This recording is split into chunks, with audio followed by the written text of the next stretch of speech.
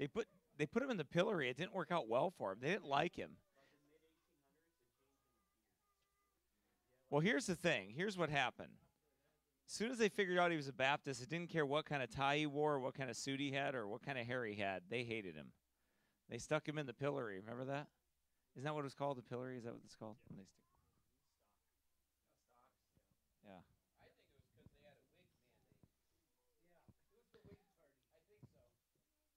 I called them the Wiggers. They were. I I read the Travels of True Godliness. Didn't I read that to you guys? The Wiggers? Could have been. Could have been. It's just jealousy, I think, though, that you don't like it.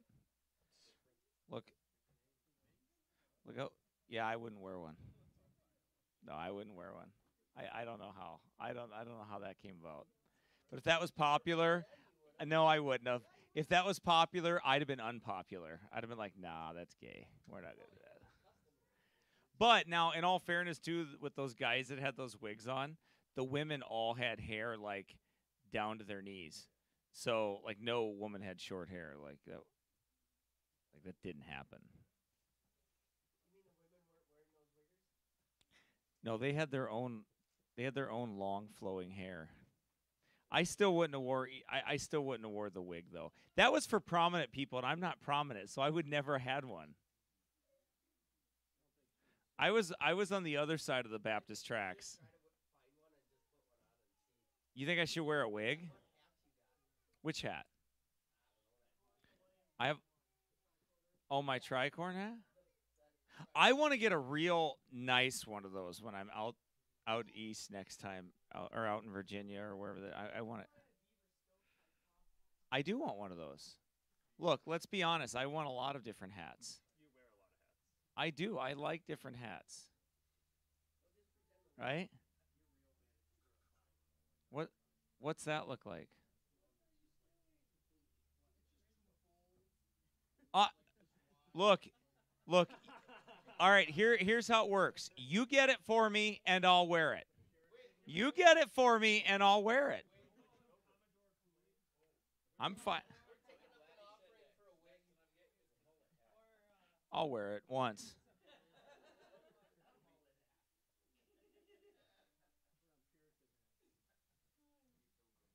Yeah.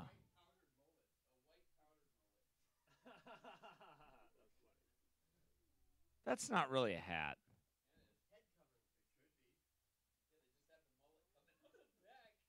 Oh, really? Those are so ugly. My brother had one of those mullets. Man, were they ugly. Remember the rat tails? Remember the rat? That was so stupid.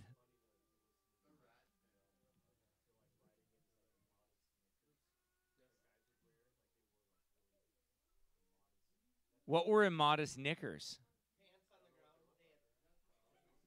Man, I wonder if somebody I want to preach a sermon on immodest knickers.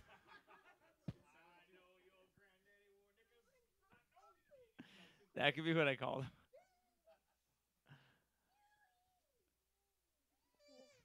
Okay, all the kids are sugared up. It's time to go.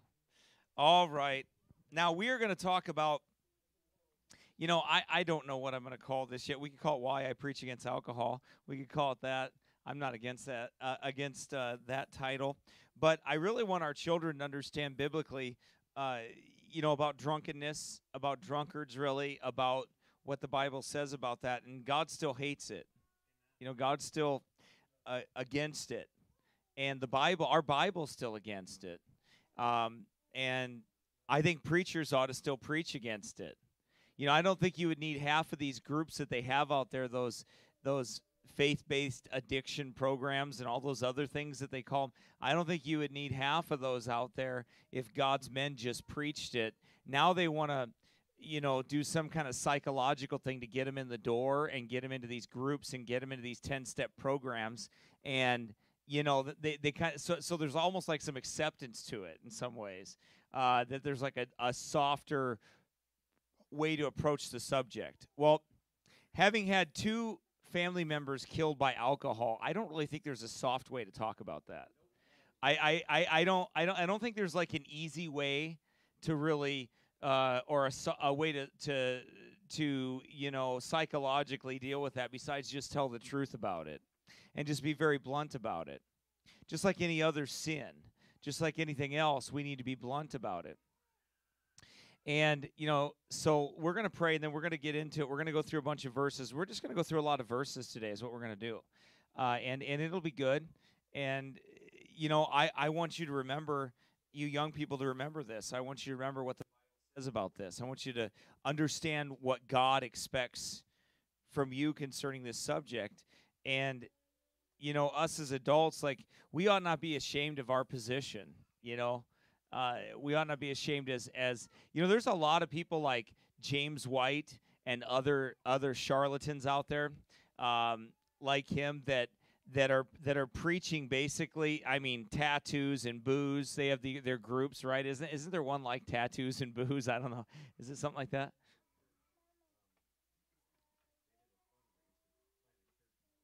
Yeah.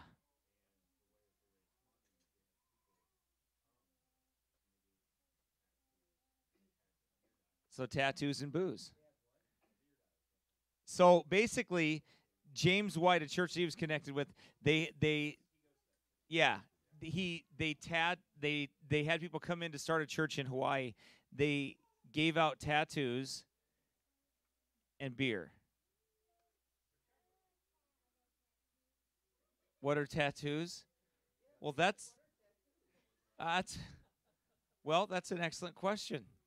A tattoo is a marking that someone puts in their flesh, and they put it somewhere or wherever in their body of different pictures or different things, like what Aaron has on his arm. Show him that, Aaron.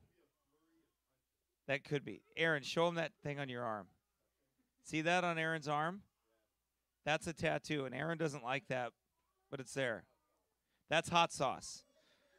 But you see that black thing on his arm? That's a tattoo. It's printing in the flesh.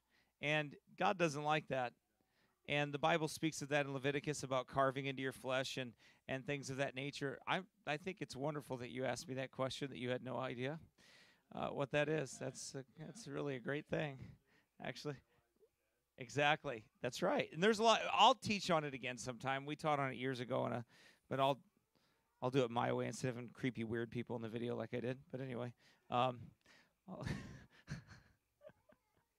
anyway, yeah, it was. It's yeah, long gone. Yeah, what one? I don't remember. It's gone.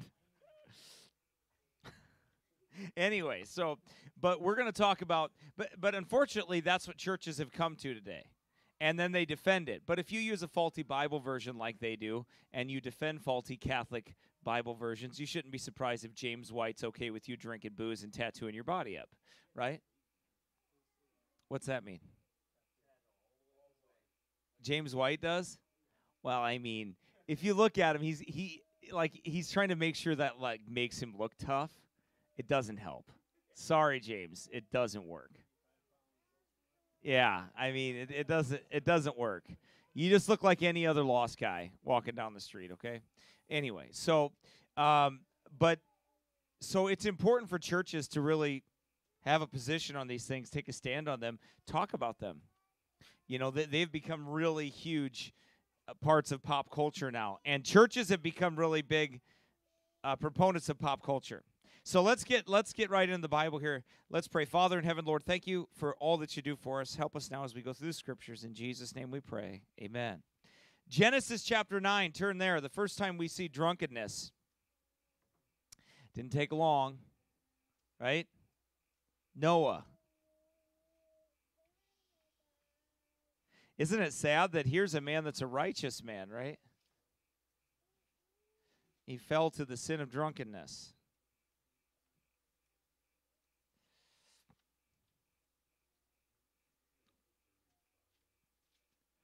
Genesis chapter 9, verse number 21. Actually, 20. And Noah began to be a husbandman, and he planted a vineyard. And he drank of the wine and was drunken, and he was uncovered within his tent. And Ham, the father of Canaan, saw the nakedness of his father and told his two brethren without. And Shem and Japheth took a garment, laid it upon both of their shoulders, and went backward and covered the nakedness of their father. And their faces were backward, and they saw not their father's nakedness. This is the first reference we see to drunkenness in the Bible. What also do you see that goes along with that? Nakedness. So immodesty, right? So that's the first sin that is accompanied with drunkenness as far as that goes. And it has forever been, those two have been tied together that you could see in society. And you'll see that as we go through the scriptures, that those that drink booze and those that drink alcohol, the first thing they do, they do a lot of fornication, a lot of drunkenness, a lot of adultery. By the way, there's a lot of stupid things that people do when they drink booze. And this was one stupid thing that happened. This is one stupid thing that occurred here that didn't have to. But it shows you the immodesty, the immoral actions, and everything else. Do you know the best way to never have that happen? Never drink it. Guess what? I never have to guess how many of a drink is going to make me to where I lose my thought process and I lose my mind and I lose my inhibition, so to speak, and all those other things. If I don't touch it, I'm never in danger of that. Do you understand that? If I don't touch it, you know, there's a lot of people that think, and we'll talk about that they can pick up an adder, they can pick up a snake, and they can play with it. A lot of people have been bitten by snakes. They think they can control it. Well, I can control it. No, you can't. It's scientifically provable that once you have one drink, you've already got yourself to the fact that you don't know what you're capable of after that. Your inhibitions have already been loosened already. Impaired, that's right. Already. With one. That's the way it works. Let's turn to Genesis chapter 19. We're not going to expound on all of these today as far as that goes because it would take too long, but I want to show you the great number of scriptures that are there for that. Genesis chapter 19, verse 30 through 36. And Lot went up out of Zoar and dwelt in the mountain, and his two daughters with him. And he feared to dwell in Zoar, and he dwelt in a cave, he and his two daughters. And the firstborn said unto the younger, Our father is old, and there is not a man in the earth to come in unto us after the manner of all the earth. Come, let us make our father drink wine, and we will lie with him, that we may preserve seed of our father. And they made their father drink wine that night, and the firstborn went in and lay with her father, and he perceived not when she lay down, nor when she arose. And it came to pass on the morrow that the firstborn said to the younger, Behold, I lay yesterday night with my father. Let us make him drink wine this night also, and go thou in and lie with him, that we may preserve seed of our father. They made their father drink wine that night also, and the younger arose and lay with him, and he perceived not when she lay down, nor when she arose.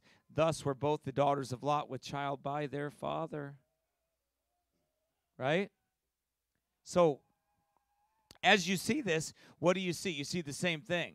There's no way if Lot was in his right mind at all that would have ever happened. But he wasn't in his right mind, because alcohol takes you out of your right mind. It impairs your judgment. It puts you into a place to where you don't have good judgment and you make very foolish mistakes. Many girls have lost their purity due to the fact that they thought one drink wouldn't hurt them. And many young men have as well. Right. Right. He was so drunk that he had no knowledge of what was going on at all. By the way, that happens to people and they wake up and they don't know where they're at. Right? Happens all the time.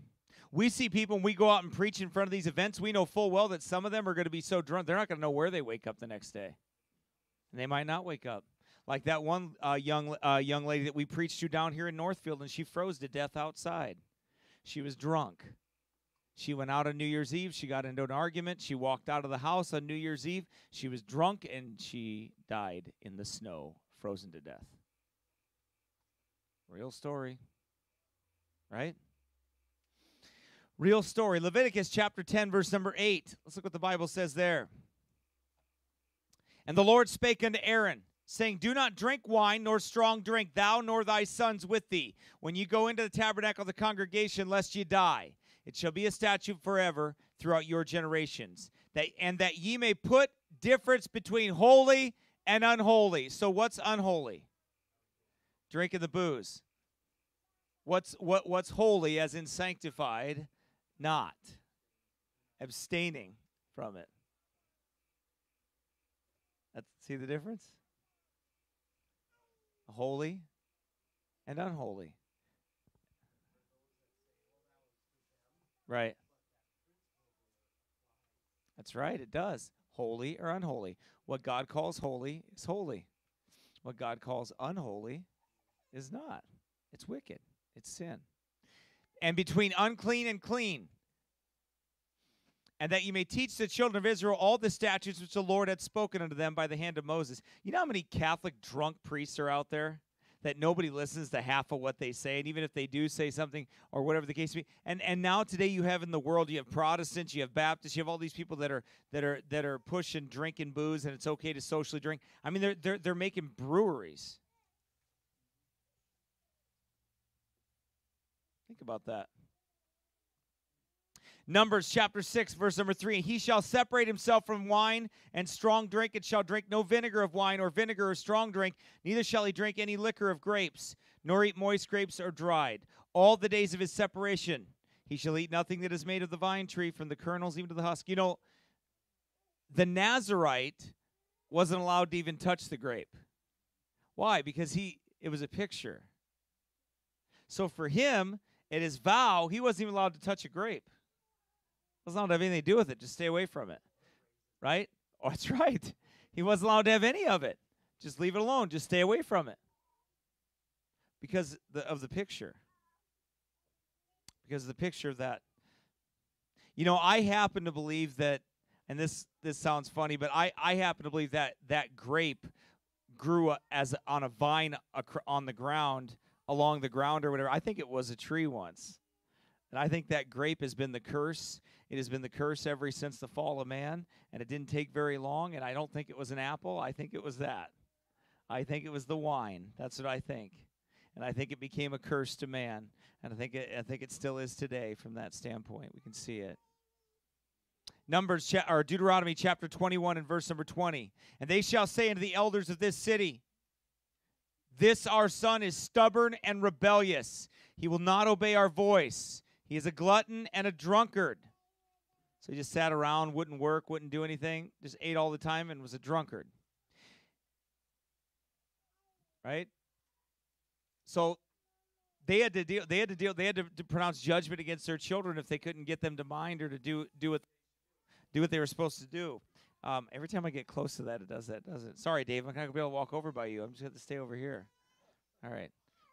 But every time that they would go out and drink these booze, or a young man was found drinking this booze, stubborn, rebellious, wouldn't obey, they were punished. Now, we don't live under Old Testament law. We understand that. We thank God for that we've been saved by grace. But how much the more should we be obedient and stay and depart from these things?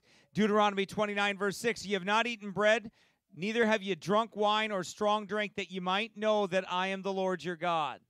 You know, the judgment of those that follow drunkenness, it's impaired so much that they can't even function. You know, there are Christians out there that believe it's okay to do that, and the problem is their walk with God is so. You know, there's a man right now, and I'm watching him online. I've watched him. He's a street preacher, but all he does is talk about politics now. Like, his whole page is full of politics. Everything he says is about liberty and politics and everything else. This street preacher, instead of preaching anymore outside of these places, he's actually being security for these bars, and he goes in and he drinks booze at these bars. This is a preacher, supposedly. Right? Right here in Minnesota. And now this preacher thinks it's okay. He thought it was okay before, but now I'm watching. I'm like, what kind of testimony is that? What would make anyone want to turn from drunkenness and sin and drug abuse and fornication, all those things, when the preacher's doing it? That's what happened with Eli in his house, right? Judges chapter 13, verse number 7. The Nazarite vow again. But he said unto me, Behold, thou shalt conceive and bear a son, and now drink no wine nor strong drink. Neither eat any unclean thing, for the child shall be a Nazarite to God from the womb to the day of his death. Thou shalt conceive and bear a son, right? Drink no wine nor strong drink.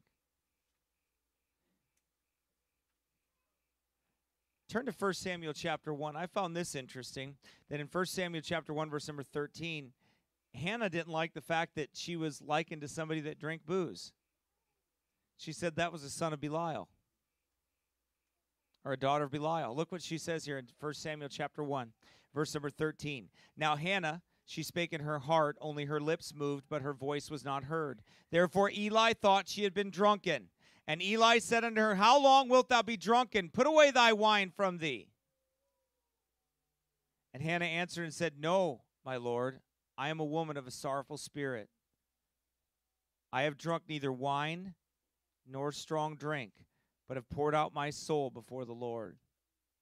You know, here's a woman that was saddened, but you know, it's interesting because those that drink booze, they get more sorrowful. You think they'd get better, but they don't actually. If you drink a lot of liquor and you're a drunk and you get drunk like that, what happens is you get more sorrowful. You don't get, yeah.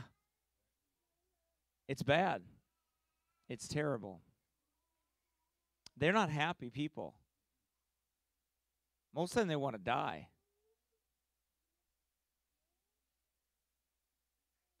That booze doesn't help that at all. It makes it worse. And Hannah answered, Not so, my Lord. And let's see. And Hannah answered and said, No, my Lord, I am a woman of a sorrowful spirit. So you know what? She was accused of that. And when David had called, oops, wrong verse. Sorry. Anyway, so in that text right there, what we find is we find Hannah there, and what we find about her that is so pressing is the fact that she says, I'm not that daughter of Belial. I'm not one of those people. I'm not one of those people. I wouldn't be caught drinking that. I wouldn't be caught being an alcoholic or a drunk. Isn't that something? How she could count not thy servant, she said. I'm going to go there because I didn't write that down. Is it verse 16? Okay. Count not thine handmaid for a daughter of Belial, for out of the abundance of my complaint and grief have I spoken hitherto. So what she's saying is that I'm not one of those women. Well, you couldn't tell the difference between those two today in the world today and in modern churches, that you wouldn't even be able to tell the difference between a daughter of Belial and that. You know, it's a shame when Christians are drinking booze today and they're partying it up and they're living it like that, and pastors and churches are supporting these things.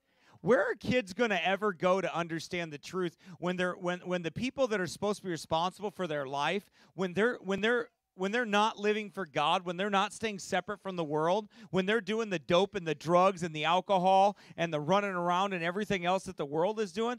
How do you expect these kids are going to grow up and how they're going to be raised and how they're going to live in society today?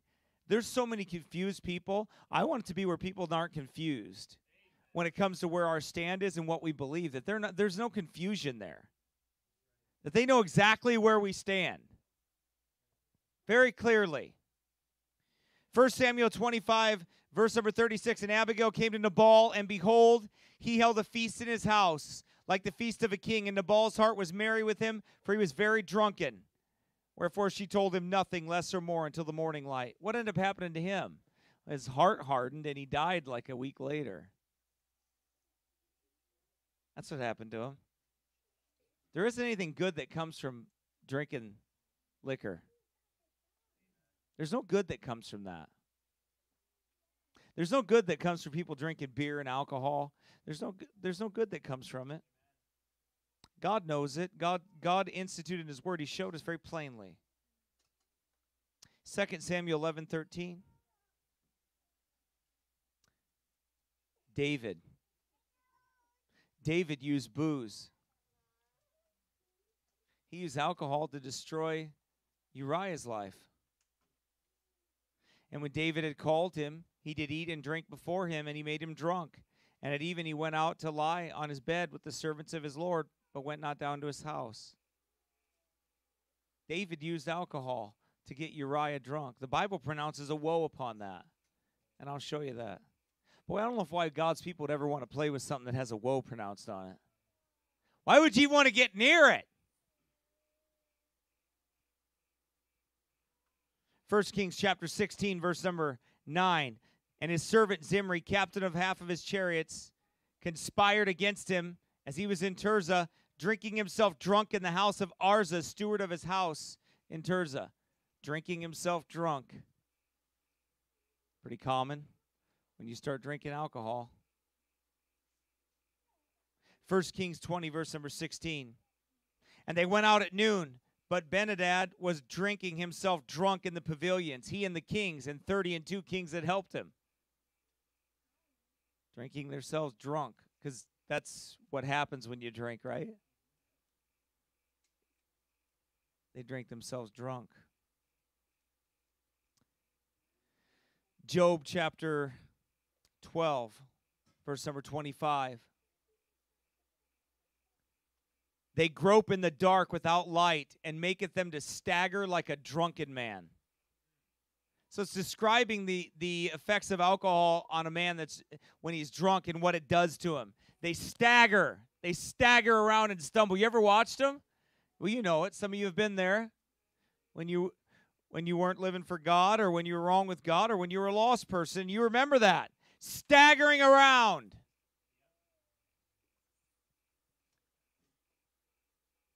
Right? Foolishly. Psalm 69:12. They that sit in the gate speak against me, and I was the song of drunkards. Drunkards sing the fool's songs. You ever watch them? What's the first thing they do when they go to those bars? They get people drunk. They'll put them in front of karaoke machines. Right?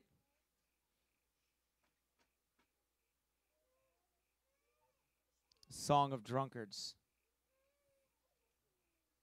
Which is basically a song of woe in a lot of ways. Very much so. Psalm 107, verse 27. They reel to and fro and stagger like a drunken man and are at their wits' end. The Bible's describing those that go through heavy afflictions sometimes, that they'll reel to and fro and stagger in their minds and their hearts like a drunken man, right? But here it shows you again the effects of alcohol in the system. To reel to and fro, no control over your mind, no control over your body. Turn to Proverbs 23, because we'll be there a while.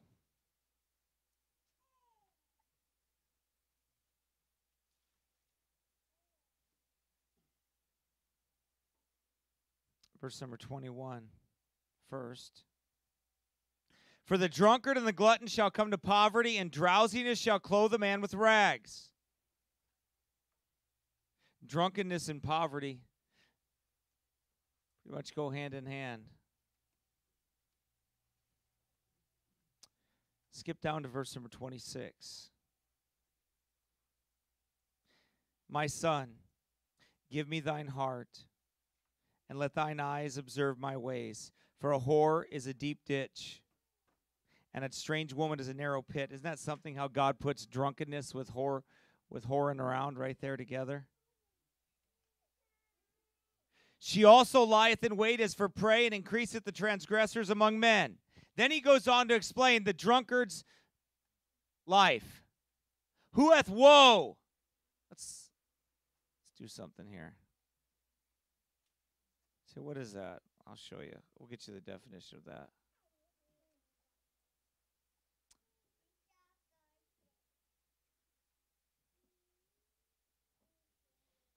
That word.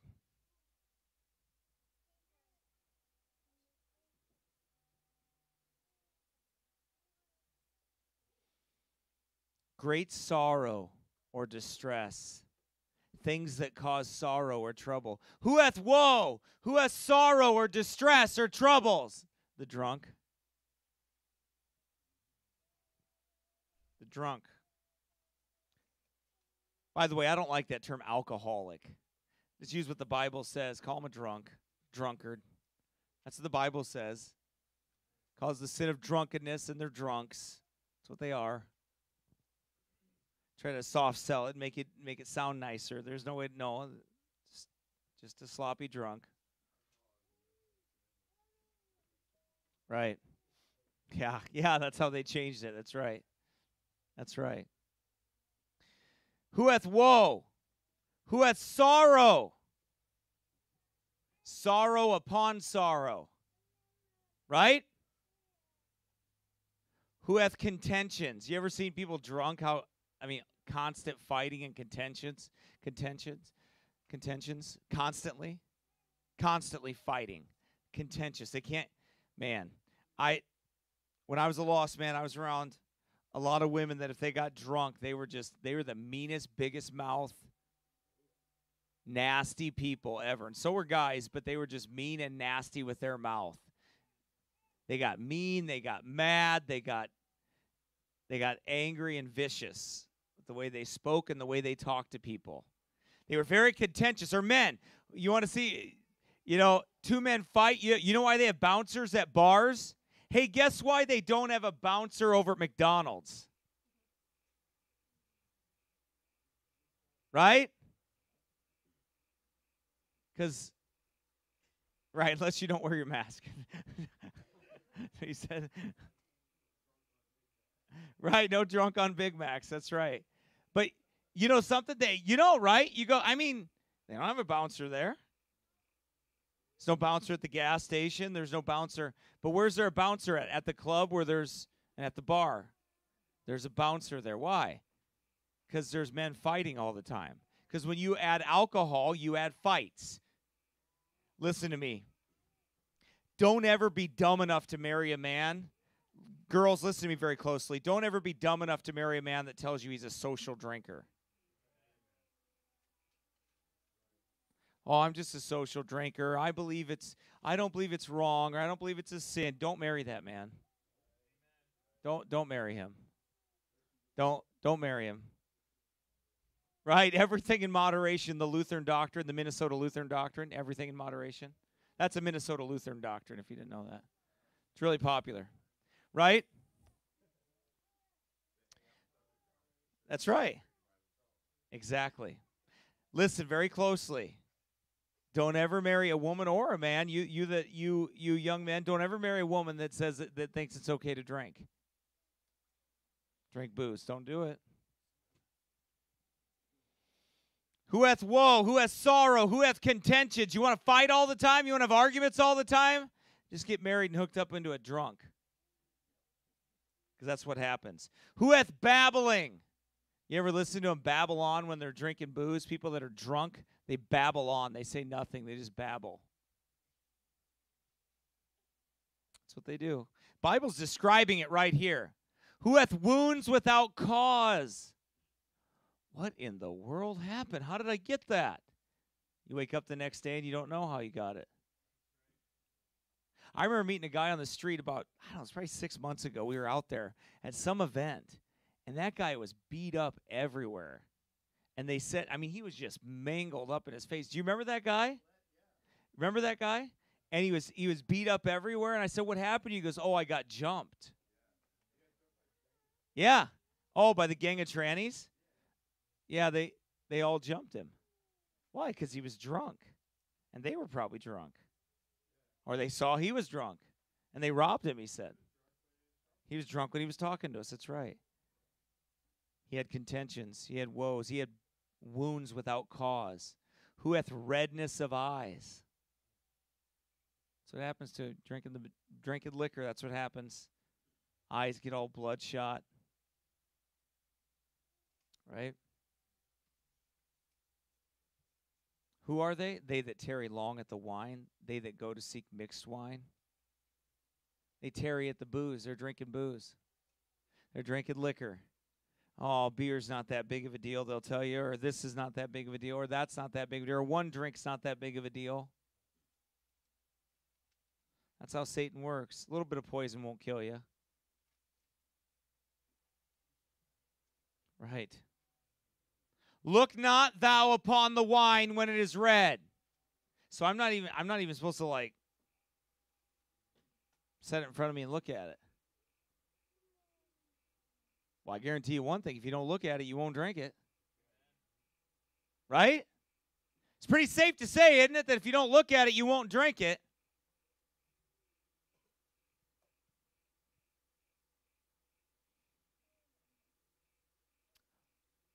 when it giveth his color in the cup, when it moveth itself aright,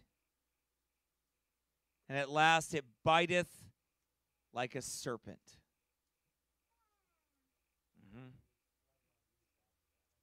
Why that analogy? Right? It biteth like a serpent.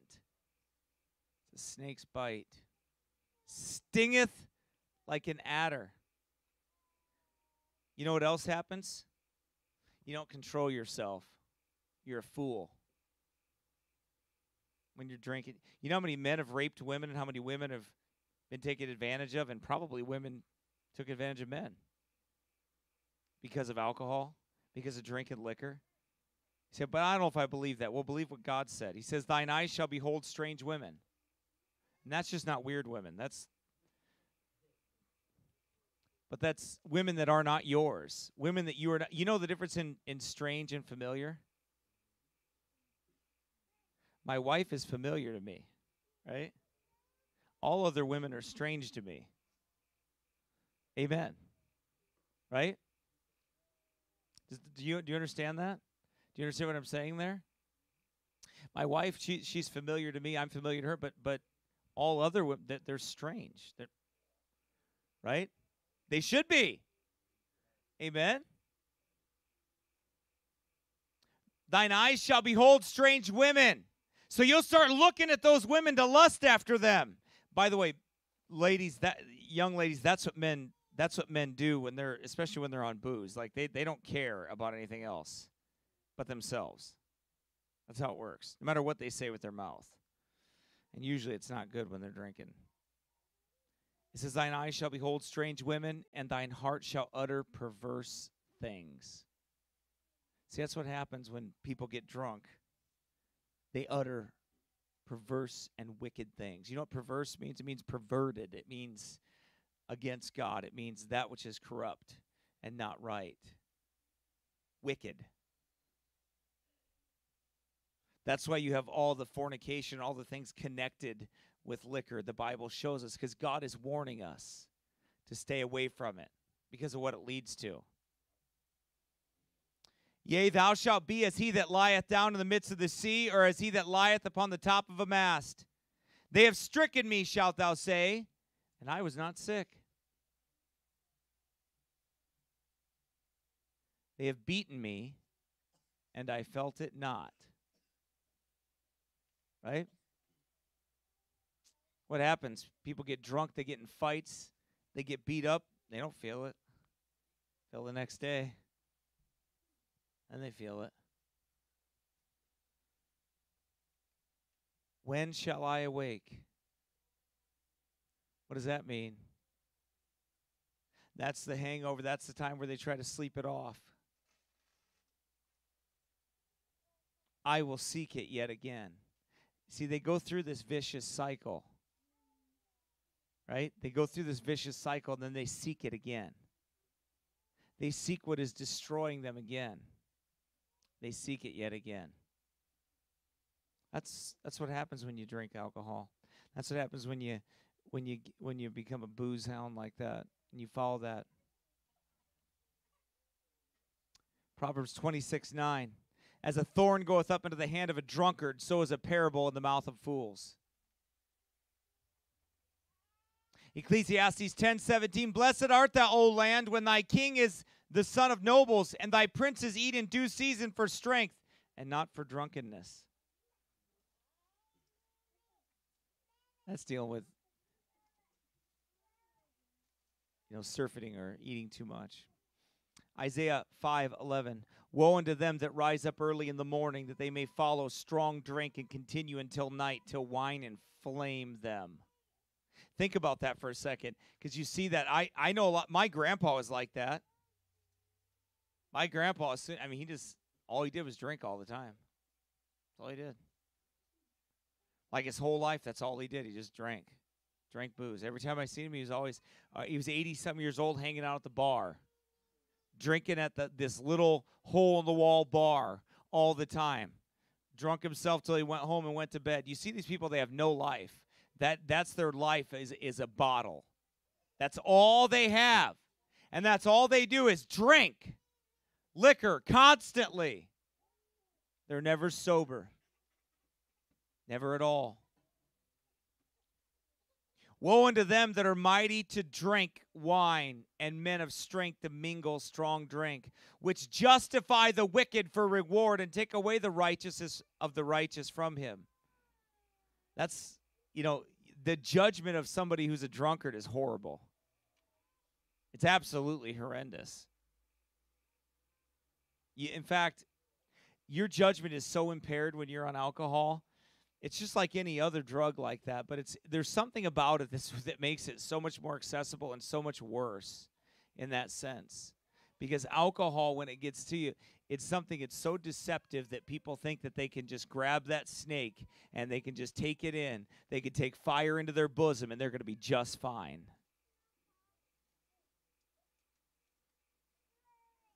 But they're not. The Bible says, therefore, as the fire devoureth the stubble, and the flame consumeth the chaff, so their root shall be as rottenness, and their blossom shall go up as dust, because they have cast away the law of the Lord of hosts, and despised the word of the Holy One of Israel. Their judgment and punishment. Isaiah 19:14, the Lord hath mingled a perverse spirit in the midst thereof, and they have caused Egypt to err in every work thereof, as a drunken man staggereth in his vomit. That's another thing. Vomiting. Yeah, you vomit out poison, that's right. And when people drink liquor, what do? They vomit. They get sick. That's right. It makes them sick. Yep.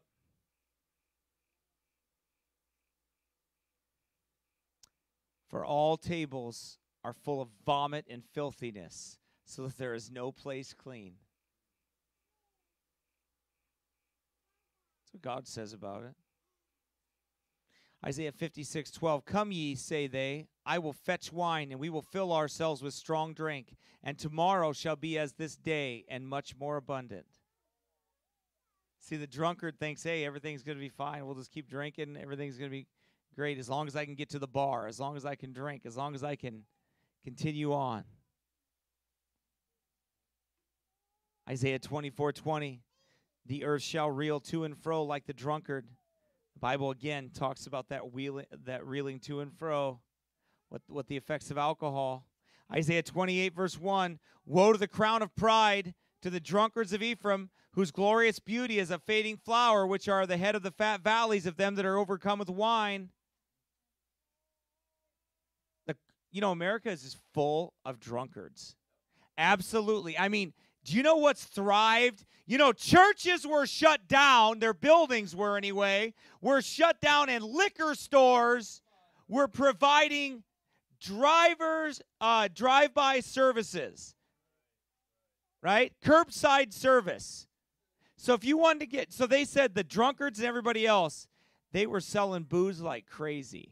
Lakeville Liquor was so packed, and these other Northfield Liquor and all these other, they were so packed with people that were on lockdown. All they were doing was sitting around drinking booze all the time. Record sales. So all under other industries, right? Other things were just beat up.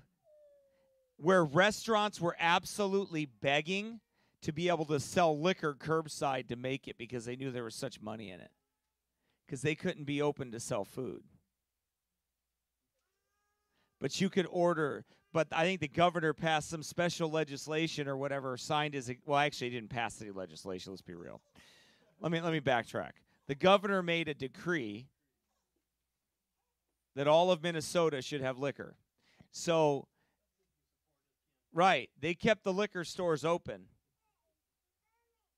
And people could just go get as much as they wanted. They even bend the laws by executive order.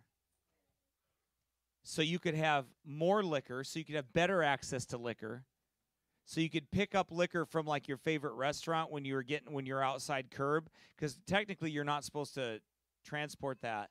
So they passed special decrees so people could pick up their booze with their food. Did you see that? They did that. Think about that. Isaiah 29:9. Stay yourselves in wonder. Cry ye out and cry. They are drunken, but not with wine. They stagger, but not with strong drink. So another reference to that. Isaiah 37:25. I have digged and drunk water, and with the sole of my feet have I dried up all the rivers of the besieged places. I don't know where I got that verse at. Isaiah 49:26. And I will feed them that oppress thee with their own flesh, and they shall be drunken with their own blood. As with sweet wine, and all flesh shall know that I am the Lord, that I, the Lord, am thy Savior and thy Redeemer, the mighty one of Jacob. What does the Bible say? The difference in old wine or the difference in liquor. Thus saith the Lord, as the new wine is found in the cluster, and one saith, destroy it not, for a blessing is in it. So will I do for my servant's sake, that I may not destroy them all. New wine is found in the cluster.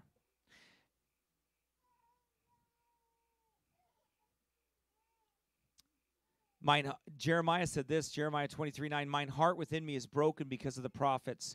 All my bones shake. I am like a drunken man. What happens with drunken men? They shake.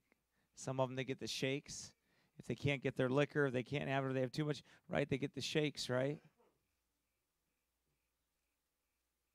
And like a man whom wine hath overcome.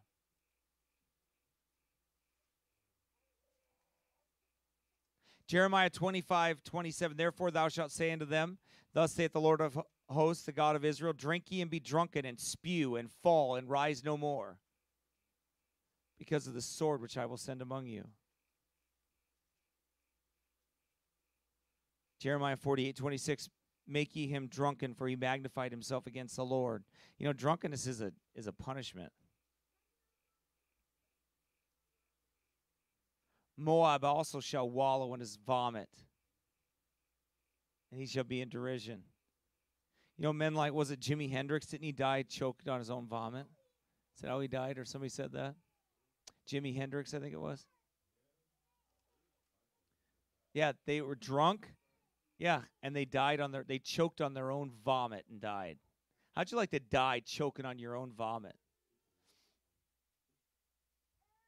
Right? Do they really, brother?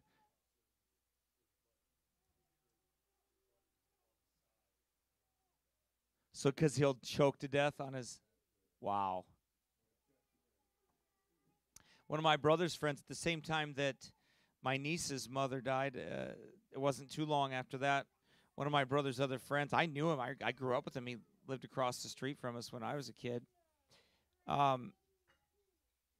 He was drinking. He went to bed, and he choked on his own vomit. Died. How glorious is that? You know, great, you can get drunk and you can drink booze, and great, you turn 21 years old and you can drink yourself to death. That's wonderful. What a wonderful way to live your life. Young kid die like that. Yeah. Lamentations 4:21. Rejoice and be glad, O daughter of Edom, that dwellest in the land of Uz. The cup also shall pass through unto thee. Thou shalt be drunken and shalt make thyself naked. See what God shows you there? Those two things are forever together. How many girls have went out and at proms and all these other things, gotten drunk, lost their purity, had a baby? You know how many abortions have been committed because of that? Because of alcohol?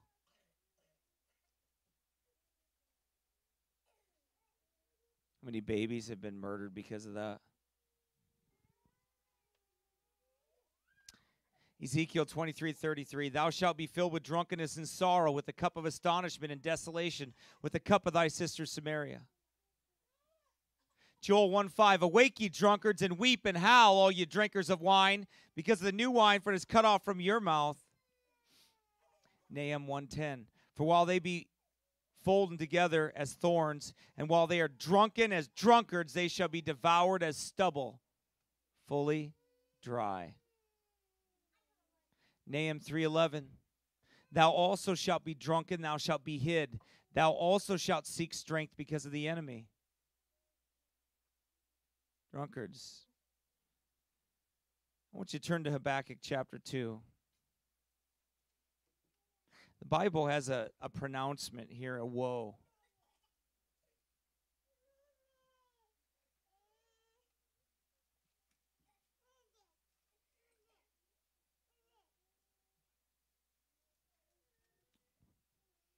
In verse number 15. Woe unto him that giveth his neighbor drink, comma.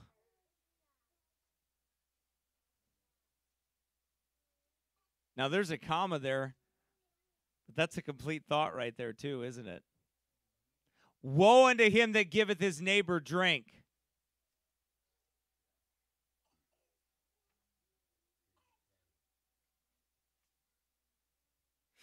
How many people have given kids just a sip of booze, a sip of liquor, and got them started? How many parents left booze around their kids and they got it? Yeah, they will. Woe unto him. Pronounces a judgment, a sorrow. Woe unto him that giveth his neighbor drink, that puttest thy bottle to him.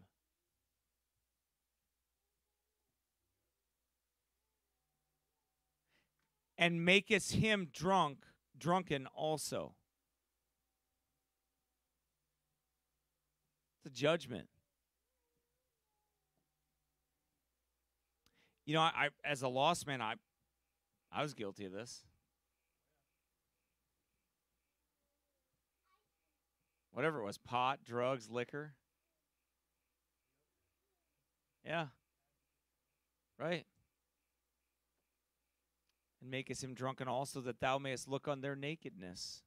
That's another step further.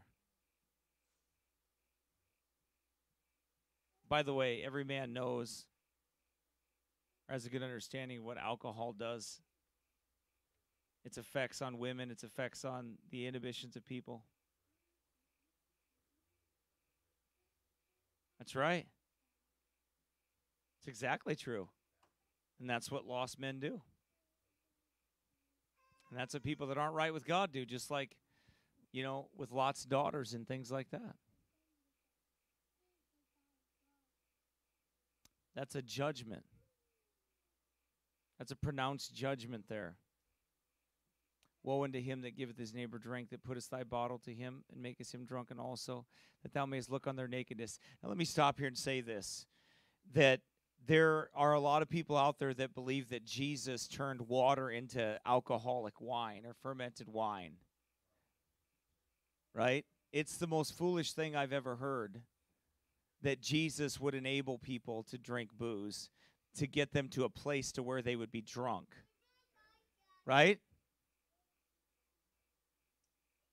When God pronounced a woe on it, and Jesus obeyed the law of God perfectly. See how foolish it is? It's foolish. Very foolish. What I don't understand is, because I was saved from that mess, so I can't understand why anybody wants to go back to that or thinks, well, I think I'll play with it casually. It's like, you know, I'll casually smoke a joint. Right. Casually, you know, hit some acid. I'll casually eat some shrooms. I'll casually drink a fifth of Jack. Whatever it is. To me, I'm like, I don't, like, I got saved out of that. I don't want to go back to that. Like, that life, I don't want anything to do with that life anymore. I hate it because I've seen the destruction of it. I've seen what it does, how it destroys people's lives. I remember the day that my dad got a phone call that something happened to his mother. It was probably, I think it was, Dad, was it like 1985 or, no, was it 85? 84? I remember being a kid, and I remember them getting a phone call that something, actually, no, it was Uncle George that came Aunt Donna's husband came and said, Chet, sit down. I'll never forget it. He got the message at his house somehow because they couldn't get a hold of Dad at the time. And I remember them coming, and my Uncle George, who was in the war and everything else, and he came and he said, Chet, sit down. I'll never forget it. And he said, sit down. I got to tell you something. And he had to sit there and tell him that your mother was in a horrible accident and she's dead. She was out on a country road going about 30 miles an hour with her sister that she hadn't seen for years. And they were out just enjoying each other's company. And some drunk driver came down the road at a blind intersection, came down the road, I don't know, going 50 miles an hour, plowed into the car. And was she ejected from the vehicle, or was it your aunt that was? To get out. She was dead on the scene right away. 70 miles an hour on a backcountry road, drunk, lost control, wasn't paying attention. She was killed instantly. 30 years before that, or was it 20 years before that, Dad? Your brother, he was hit. Same way. He was on a motorcycle. Drunk plowed into him. Head on. Crossed over the lane. Killed him instantly. See, life is not a game. It's serious.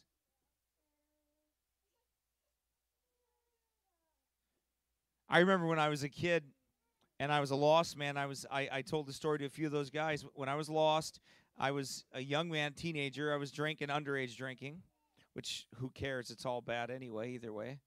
But underage drinking, which is even worse in that sense. But because of definitely no self-control at all with anything. I remember driving down the road. I remember thinking I was sober enough to drive like 5 hours later. You know, after I waited 5 or 6 hours, got into a car, drove down the road, car spins out of control, flipped it, rolled it, it landed on its top, almost went through a house, could have been killed. God spared me. Thank God. I wasn't saved. I'd have went to hell. Amen. What was that from? Booze. Liquor. Drinking.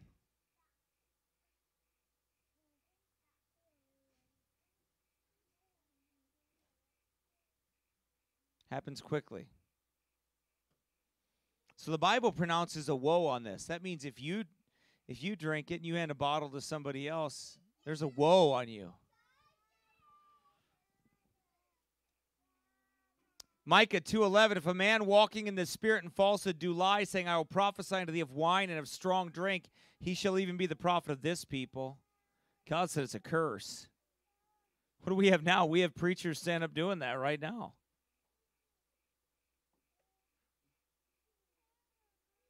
Look at John the Baptist's life in Luke chapter 1, verse number 15. For he shall be great in the sight of the Lord, and shall drink neither wine nor strong drink. And he shall be filled with the Holy Ghost, even from his mother's womb.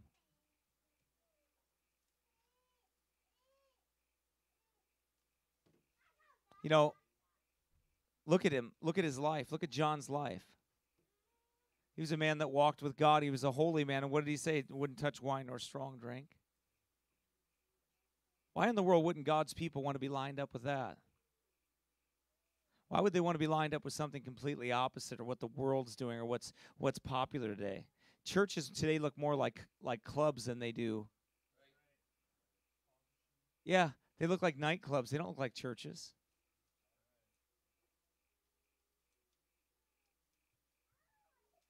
Luke 21:34, and take heed to yourselves, lest at any time your hearts be overcharged with surfeiting and drunkenness and cares of this life, and so that day come upon you unawares.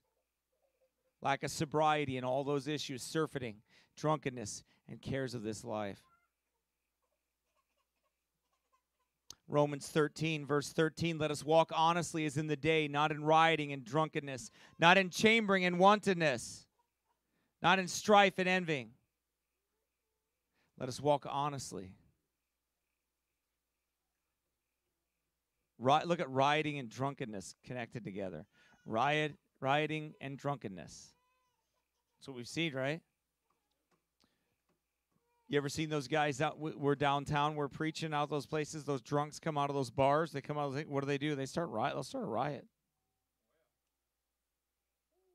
Absolutely drunk. A lot of times, I think some of the people that we face would probably, once they sobered up the next day, they'd be ashamed at what they said. Maybe they're surprised when they see themselves on YouTube. I don't know. If they even remember it, right? Look what 1 Corinthians says about the child of God. 1 Corinthians chapter 5, verse 11. But now I have written unto you not to keep company if any man that is called a brother be a fornicator, or covetous, or an idolater, or a railer, or a drunkard.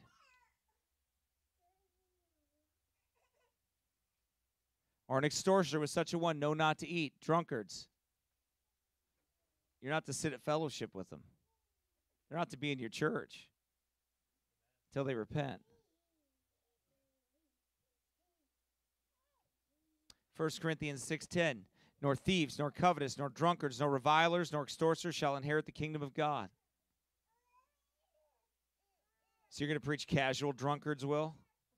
That God's people ought to push casual drunkards will enter into the kingdom of heaven? That was added in. There must be a different version, right? It says right there, drunkards. That's right. Shall not inherit the kingdom of heaven. I would say that I would want to be as far away from that as I possibly could. Wouldn't you?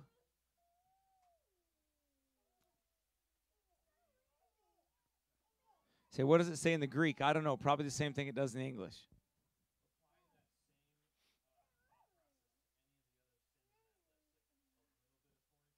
A little bit of extortion. Right. A little bit of thievery. Social extortion. Yeah.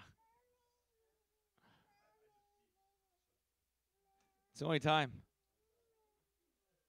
Galatians 5:21, envyings, murders, drunkenness, revelings, and such like of the which I tell you before, as I have told you in times past, they which do such things shall not inherit the kingdom of God. The Bible says in Ephesians 5:18, and be not drunk with wine wherein is excess, but be filled with the Spirit.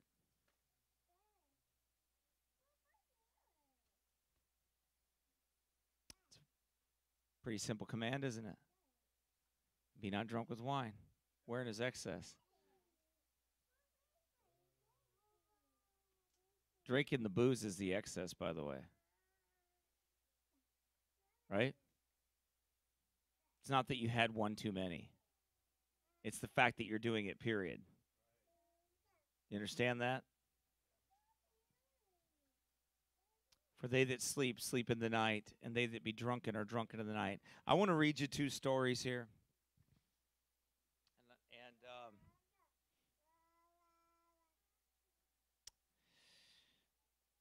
These two, and then we'll be done here. But these two, this is from Richard Newton's book.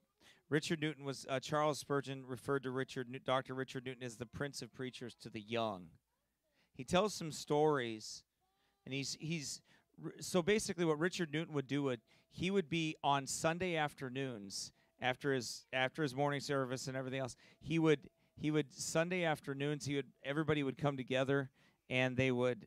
And he would kind of preach to the kids, the children, and he would try to exhort and encourage the children. He did it for 30 years, that he just tried to be an encouragement to them, okay? And he tried to teach them the Bible, and he tried to, expound and really take an interest in them, okay? So I'm going to read this to you here, and I'll probably put this here. Let me see.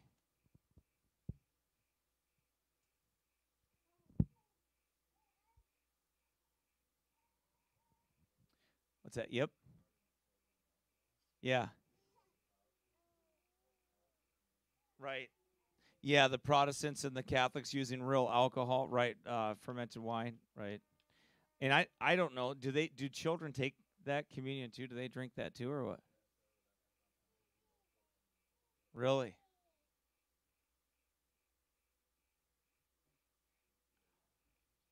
Right. Wow. Wow. Okay. My friends, you don't any of you know what trouble is? Will you please, Miss Gray, said the kind voice of one who knew her story, tell the ladies what you call trouble? I will, if you desire it. For in the words of the prophet, I am one who hath seen affliction. She goes on to say this: my parents were very well off, and my girlhood was surrounded by all the comforts of life. Every wish of my heart was gratified, and I was cheerful and happy. At the age of 19, I married one whom I loved more than all the world besides. Our home was retired, but the sun never shone upon a lovelier spot or a happier household. Years rolled on peacefully. 5 lovely children sat around our table, and a little curly-head boy nestled in my bosom. One night, about sundown, one of those fierce black storms came on which are so common to our southern climate. For many hours the rain poured down incessantly. Morning dawned, but still the elements raged. The country around us was overflowed. The little stream near our dwelling became a foaming torrent. Before we were aware of it, our house was surrounded by water. I managed with my babe to reach a little elevated spot where the thick foliage of a few wide-spreading trees afforded some protection, while my husband and son strove to save what they could of our property. At last, a fearful surge swept away my husband, and he never rose again. Ladies, no one ever loved a husband more, but that was not trouble. Presently, my sons saw their danger, and the struggle for life became the only consideration. They were as brave, loving boys as ever blessed a mother's heart, and I watched their efforts to escape with such agony as only mothers can feel. They were so far off that I could not speak to them, but I could see them closing nearer and nearer and nearer to each other as their little island grew smaller and smaller. The swollen river raged fearfully around the huge trees. Dead branches, upturned trunks, wrecks of houses, drowning cattle, and masses of rubbish all went floating past us.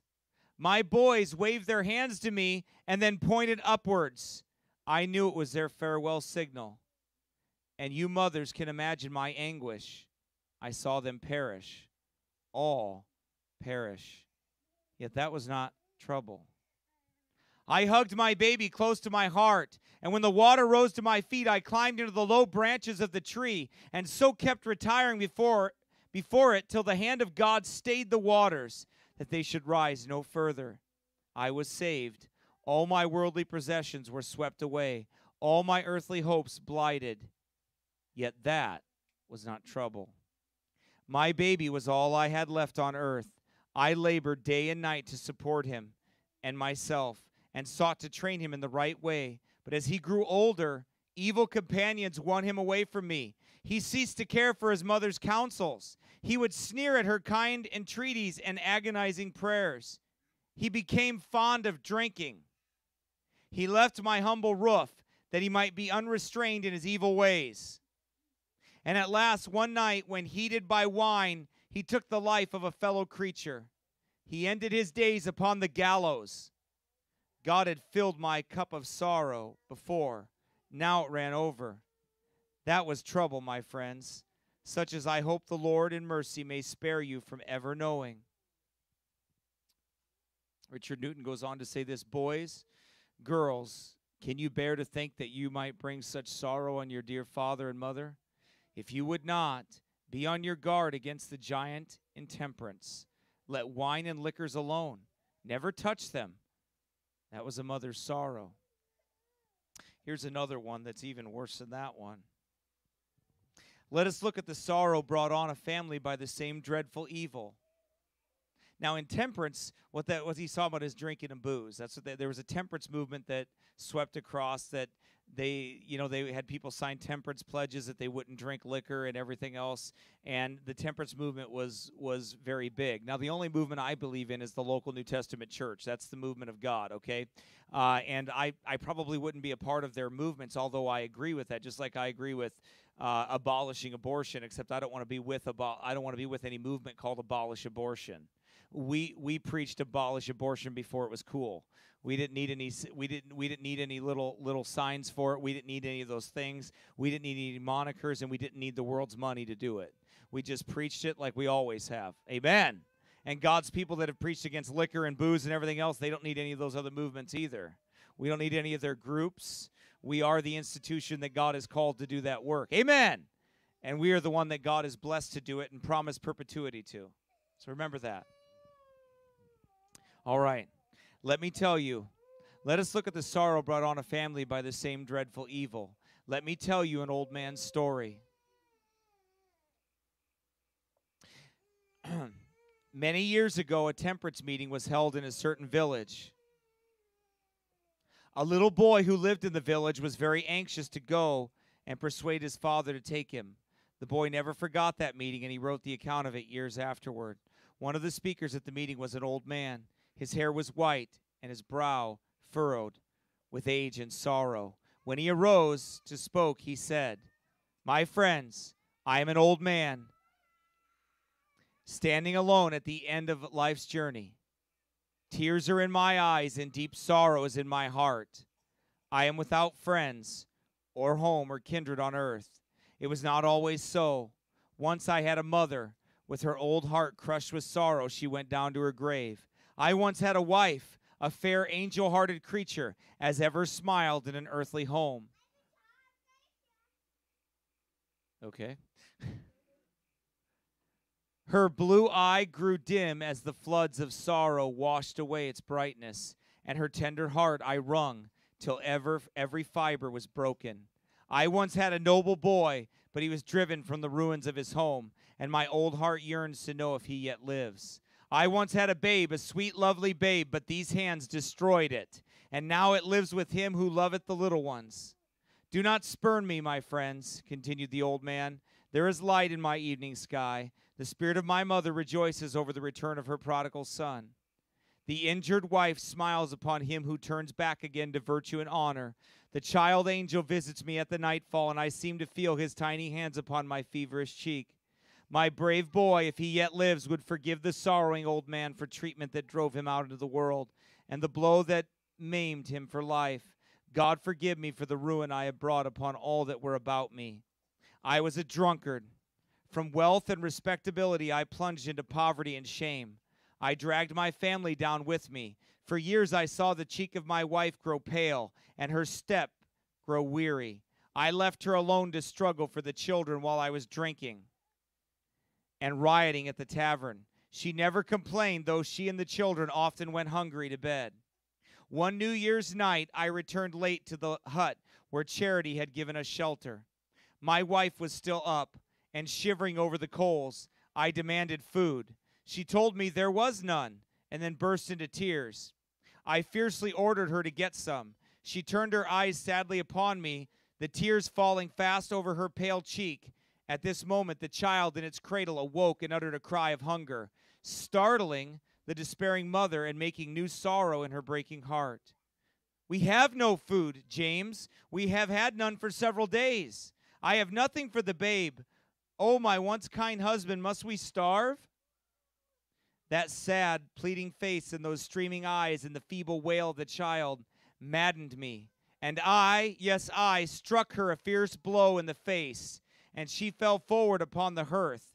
It seemed as if the furies of hell were raging in my bosom, and the feeling of the wrong I had committed added fuel to the flames. I had never struck my wife before, but now some terrible impulse drove me on, and I stooped down as well as I could in my drunken state and clenched both my hands in her hair.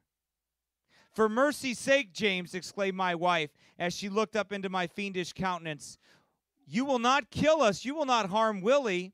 And she sprang to the cradle and grasped him in her arms. I caught her again by the hair and dragged her to the door.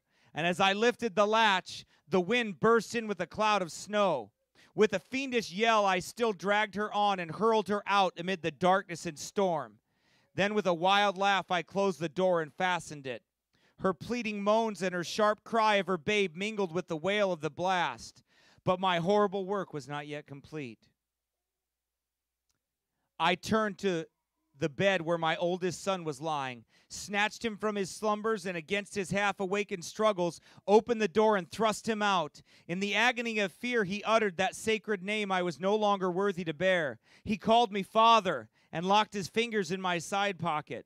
I could not wrench that grasp away, but with the cruelty of a fiend, I shut the door upon his arm and, seizing my knife, severed it at his wrist. It was morning when I awoke, and the storm had ceased. I looked around to the accustomed place for my wife. As I missed her, a dim, dark scene, as of some horrible nightmare, came over me. I thought it must be a fearful dream, but involuntarily opened the outside door with a shuddering dread. As the door opened, the snow burst in, and something fell across the threshold with a dull, heavy sound. My blood shot like melted lava through my veins, and I covered my eyes to shut out the sight. It was, oh God, how horrible. It was my own loving wife and her babe frozen to death. With true mother's love, she had bowed herself over the child to shield it and wrapped all her clothing around it, leaving her own person exposed to the storm. She had placed her hair over the face of the child, and the sleet had frozen it to the pale cheek. The frost was white on the lids of its half-opened eyes and upon its tiny fingers. I never knew what became of my brave boy. Here the old man bowed his head and wept, and all in the house wept with him. Then in the low tones of a heartbreaking sorrow, he concluded, I was arrested, and for long months I was a raving maniac. When I recovered, I was sentenced to the penitentiary for 10 years, but this was nothing to the tortures I've endured in my own bosom. Let me stop there and say something to you right now. What you don't understand is if you do something on liquor like that, if you live your life like that, and you do things like that, they never leave here. God will forgive your sins, yes, he will, but you'll never forget what you've done. You'll never forget what you've done, ever. And I can tell you part of the reason why I preach the way I do is because of things that I did when I was a lost man and the absolute wicked life that I lived and how I hate it. And like the Apostle Paul, I have to have a revenge against it.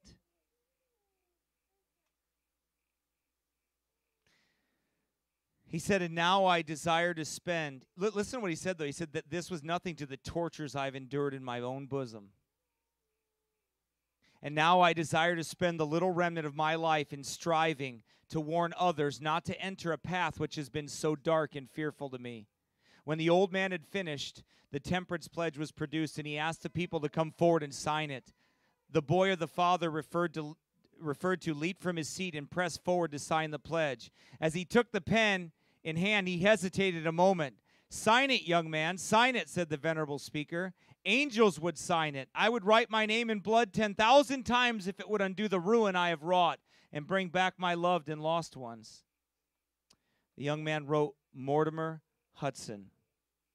The old man looked. He wiped his eyes and looked again, his face flushed with fiery red, and then a death-like paleness came over him. It is. No, it cannot be. Yet how strange, he muttered. Pardon me, sir, but that was the name of my brave boy. The young man trembled and held up his left arm from which the hand had been severed. They looked for a moment at each other's eyes, and the old man exclaimed, my own injured boy. The young man cried, my poor dear father. Then they fell upon each other's neck and wept till it seemed as if their souls would mingle into one. Thus we see the misery and wretchedness this fearful giant intemperance brings upon the drunkard and upon all his family. If you love those at home, make up your minds that you will never cause them such sorrow and shame. Keep everything that intoxicates from your lips, and you will keep the giant from your home. Do so because he is an enemy to comfort and happiness. Those of you, Anyway, so he goes on to explain that. He's going to go on to explain other things we won't go into, but you understand that story. True story. You ever think that man never thought, I can guarantee you that man never thought he'd do that. He never thought he'd do anything like that to his children, to his wife. But guess what? That wouldn't have happened if he didn't take one drink. And I can tell you one thing. If you abstain from it and you never touch it, those same things will never happen to you. The woe of the drunkard will never happen to you. The judgment of the drunkard will never happen to you.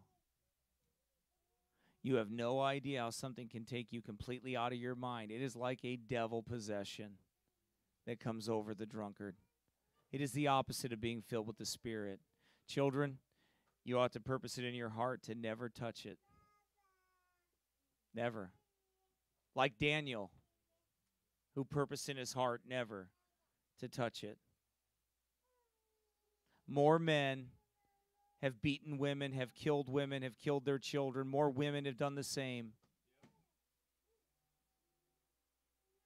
Drinking liquor.